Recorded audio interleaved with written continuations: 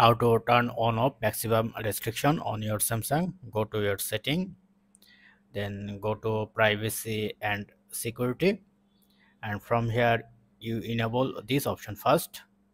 So I already have enabled, just enable it, then go to this auto blocker, then you can see the maximum restriction. Press on this on and just enable it, then your phone will be maximum protection on your hackers or anything spam.